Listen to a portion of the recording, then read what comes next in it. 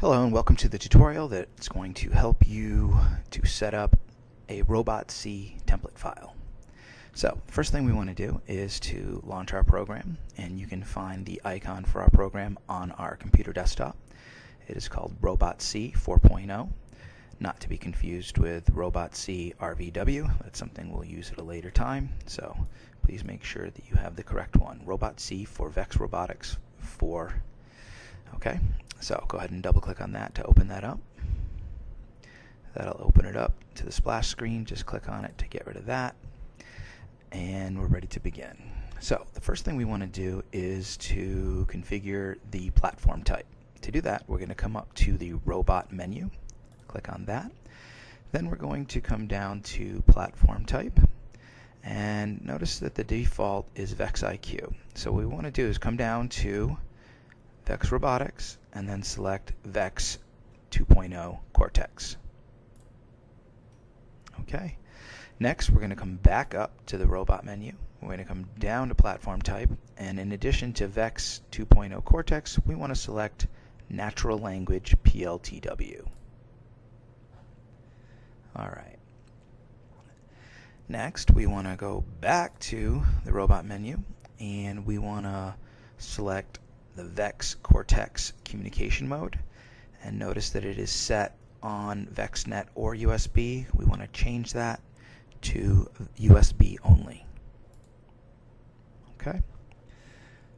Alright, next, we're doing a lot in the robot menu here, so again, back to the robot menu.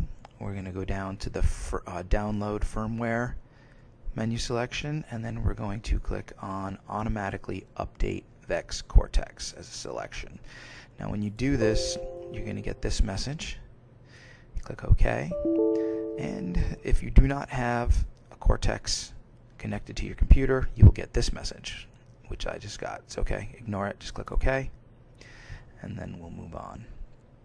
Alright, so next we're going to be going over to the View menu, and we're going to set up a couple of things that I want you to see. So please make sure that you have function library text checked, and that you have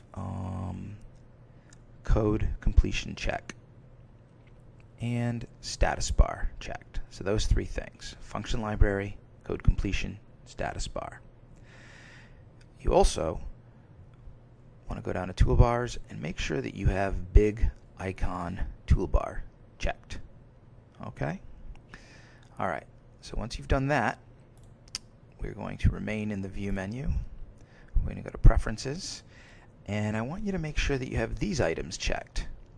These 5 items: Show Splash Screen at Startup, Auto File Save Before Compile, Auto File Save on Application Exit, Large Icon Toolbar, Hide System Predefined Toolbars.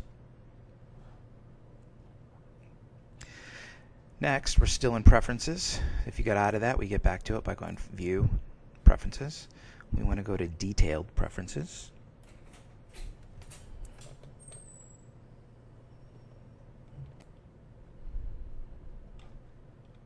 Okay, when you get to the robot preferences, what you want to do is you want to click on the tab that says Platform, this middle tab right here.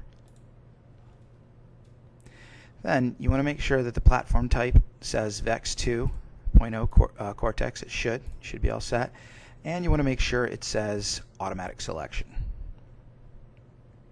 Once you do that, go ahead and click OK, and it's configured. Alright, so the next thing we want to do is we want to open a sample program. So what we're going to do is we're going to go to File, then we're going to go to Open Sample Program. Click on that. Okay, then next we want to make sure that we go to PLTW, and then the file that we need is this one right here, this PLTW template.c. So select it, click on Open, and that opens a sample file for us. Now, next thing we want to do is save this, and we want to save it to a location that we have access to. So we want to save it to our own home drive. So to do that, we're going to click File, and then come down to Save As. Now, next, we want to come over to the side pane and find this PC. Click on that, and then we see our various drives. You want to come down to under Network Locations and find your H drive. It should have your special student ID number on it, and then say H at the end. Okay? So double click on that.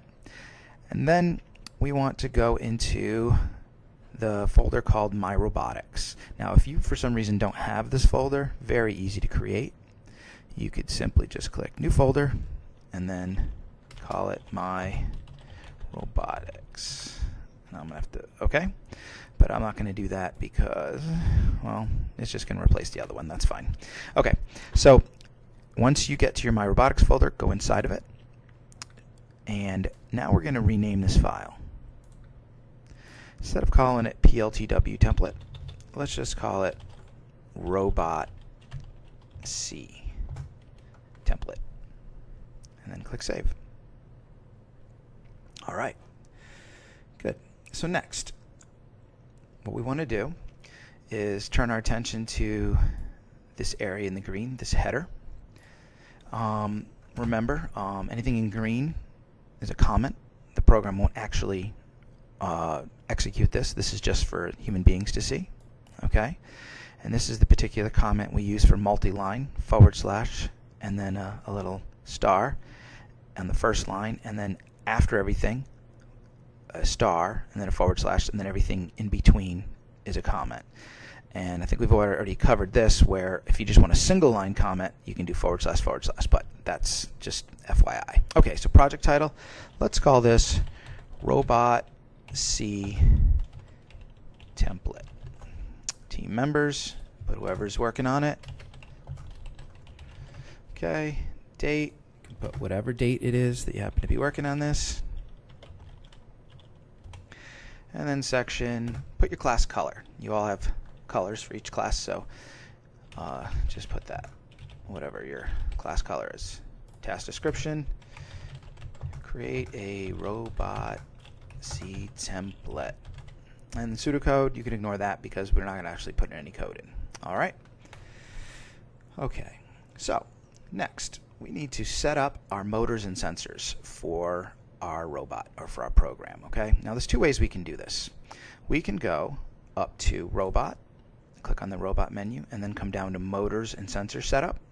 Or, because we have this toolbar showing, notice that we have a button that says Motor and Sensor Setup. So if you click on that, it brings you to this. And what we want to do next is go ahead and click on Motors. And this is where we're going to set up our motors. Okay. So now the first motor that we want to set up is in port 1, and we're going to call this claw motor. And please notice I'm using what's called camel case. I have a two-word name, and so what I'm going to do is I'm going to put them together, and I'm just going to capitalize the second word. And then type, where it says no motor, we'll click on the arrow, and we'll go down to VEX 393 motor. And then next we're going to put in the left motor.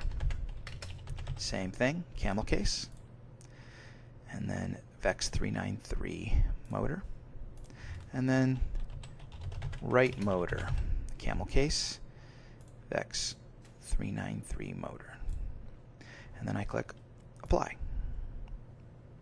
And notice it put in some special, what they call pragma configurations up here. This is just sort of a note that shows you what these have been called. All right, so next we're going to go over to the VEX 2.0 analog sensors, and in port 1 we're going to put in a line follower. Please notice I am using camel case, and for this one we're gonna, as you might expect, call it line follower. Port 2, we're going to put in the potentiometer.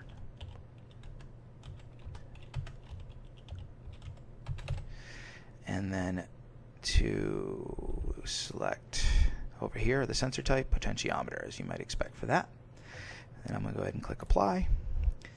And then next I'm going to come down to the digital sensors, over here, Vex Cortex digital sensors. Click on that. And the first digital sensor is going to be a limit switch. We'll type limit switch, and please notice I am using camel case. We're doing that for all of these, and we're going to call this just a touch sensor.